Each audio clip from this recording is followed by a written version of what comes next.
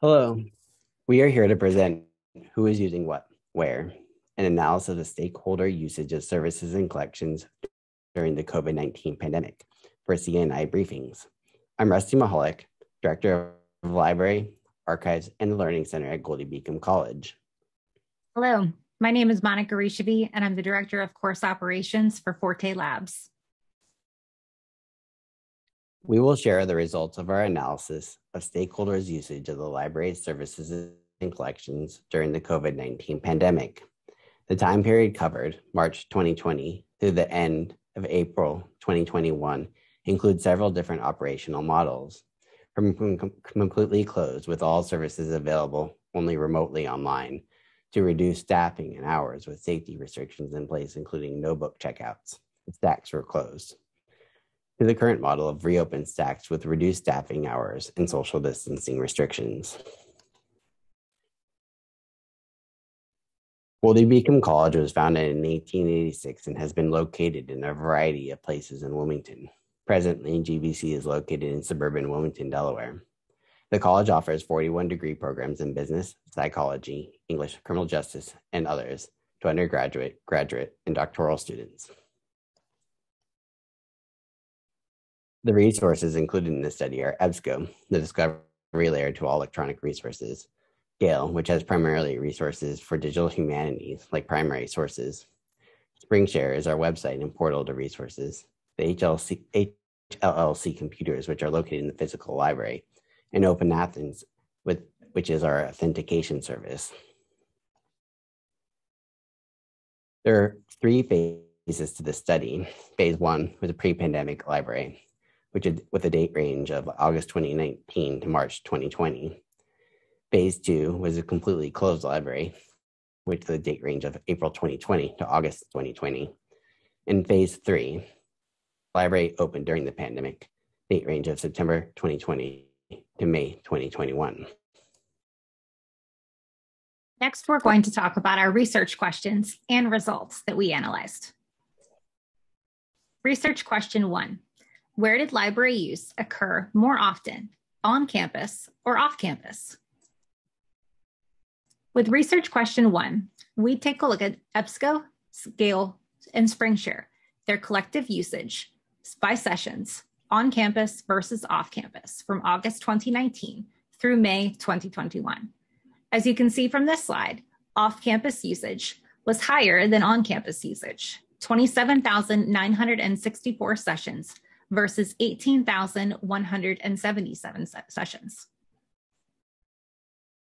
For research question 2, during which phase were the resources used most remotely?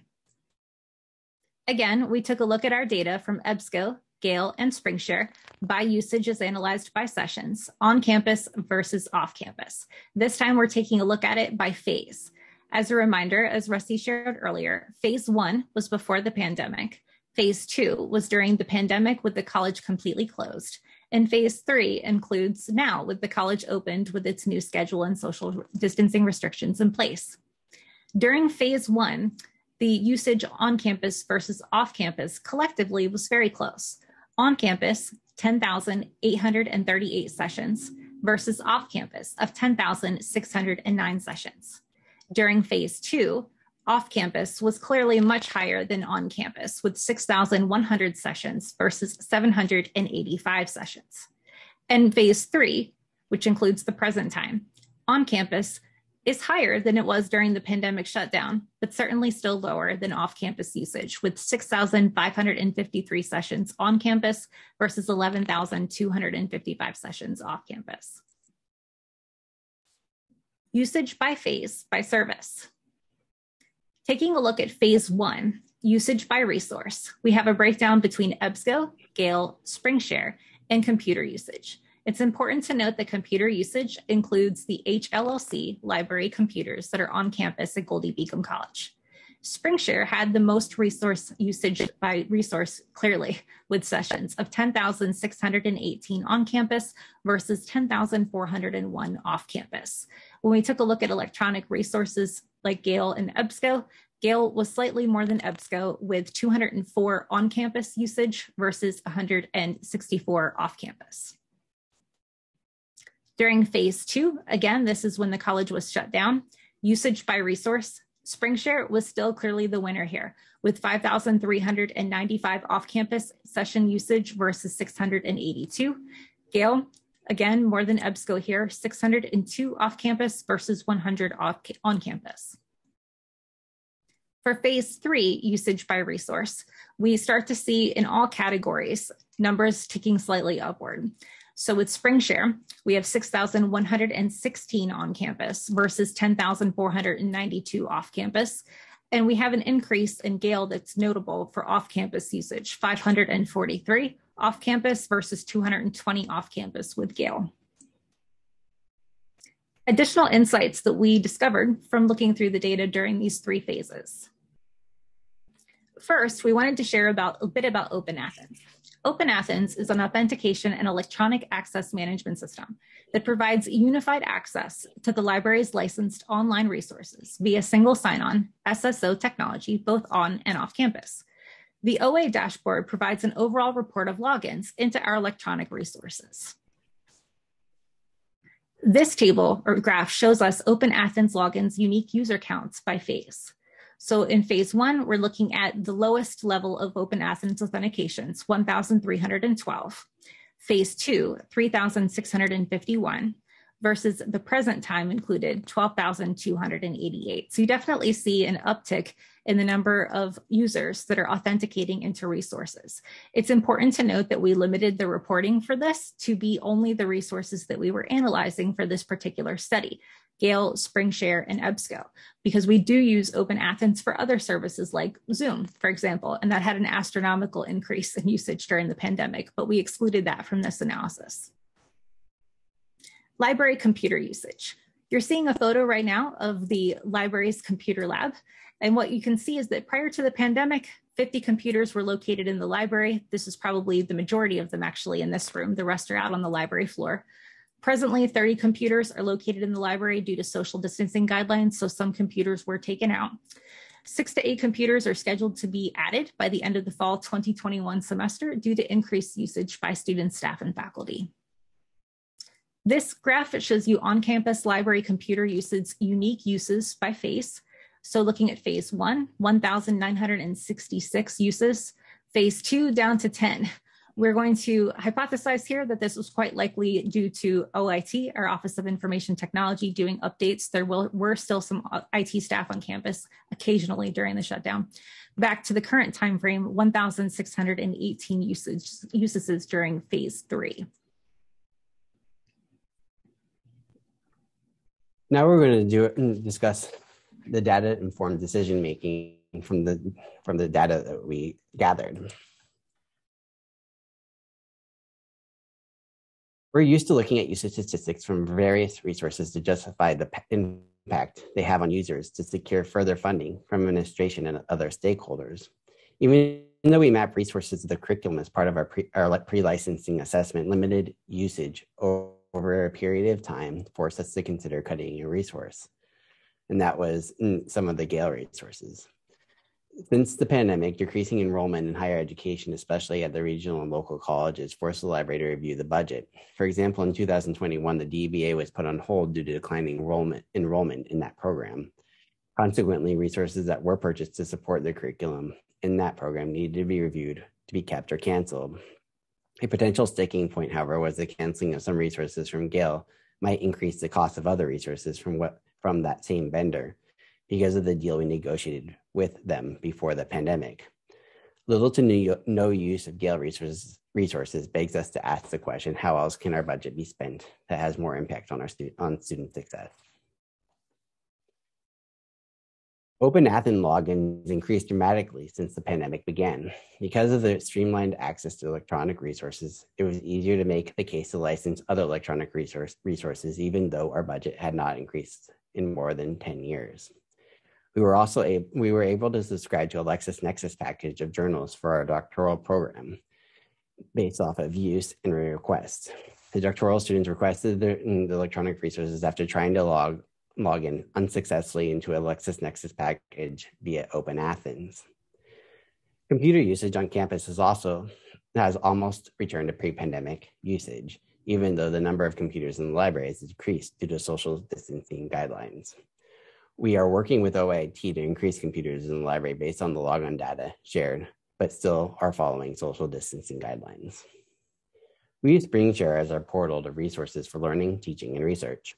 Website sessions dropped during the pandemic, but has almost returned to pre-pandemic levels. However, more users are accessing the SpringShare offsite rather than on campus. That is in part due to reduced visitors and lower enrollment.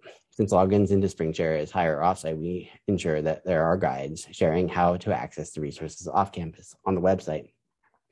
Staff time is devoted to creating guides that make it clear how to access resources and tools.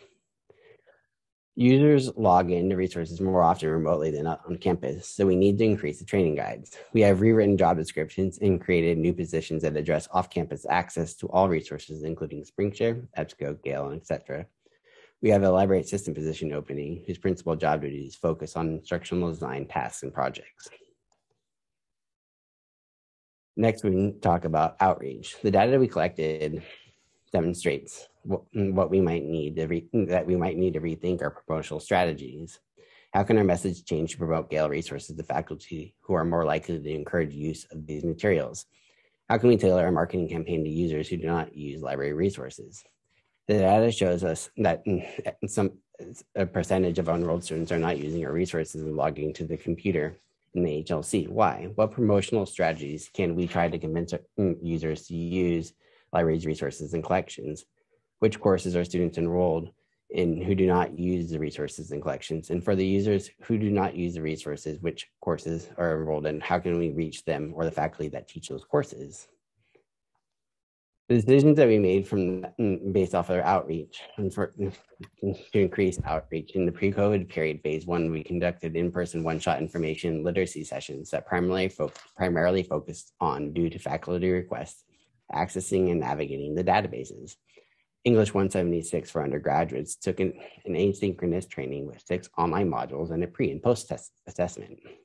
The doctoral program took only the asynchronous training with 6 online modules and a pre and post assessment that measured their information literacy skills, but no training was provided by librarians that demonstrated to the doctoral students how to access and navigate the databases.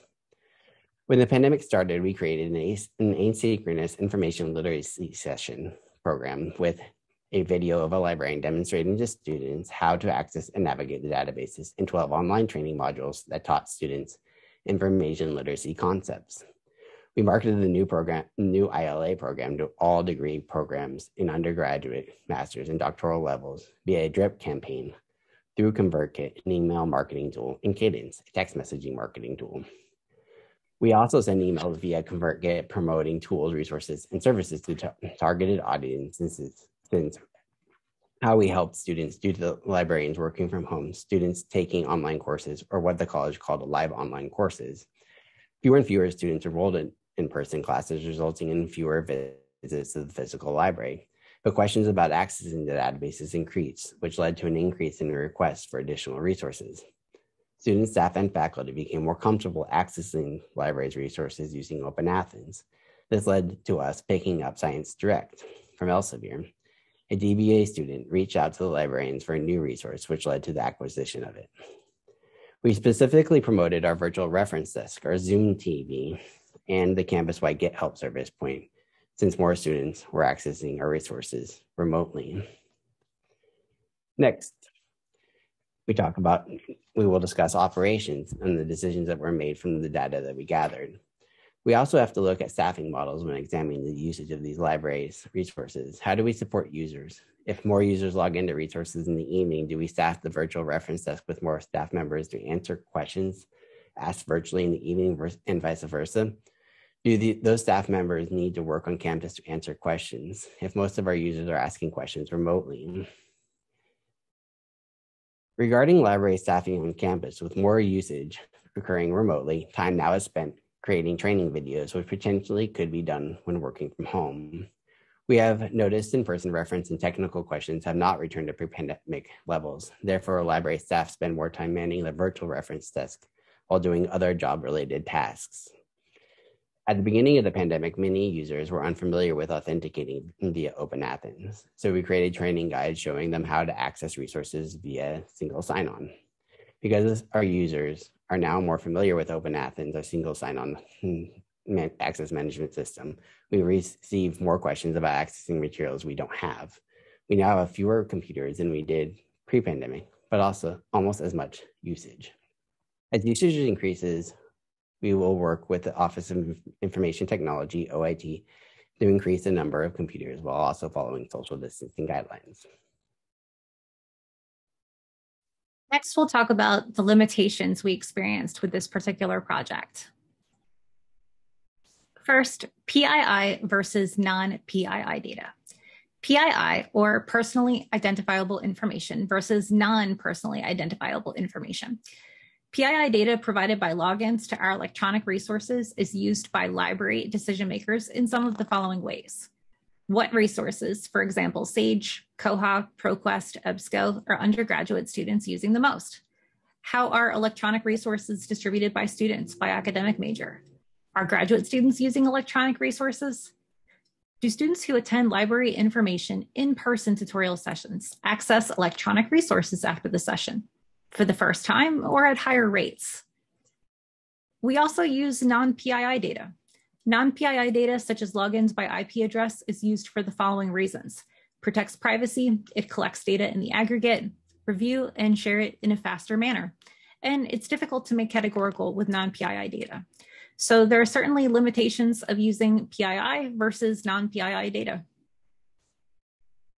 Open Athens, there's some limitations with it as well, which we recognized during this study.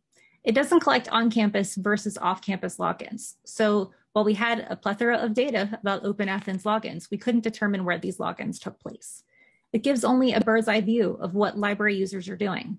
So for example, we know that they went into Gale versus SpringShare versus EBSCO, but not what they actually did when they entered those services. We can't determine where geographically library users are accessing resources. And this is something we would have particularly liked to know during the pandemic, as we know a lot of our students went back to their homes as opposed to staying on campus. Thank you very much for attending and watching our presentation today. If you have any questions, please don't hesitate to contact either of us. Again, my name is Monica Rysavy and my email address is rysavym@gbc.edu. And my colleague, Rusty. My name is Russell Michalak, and my email address is michalr@gbc.edu. Thank you for watching our presentation and have a great day.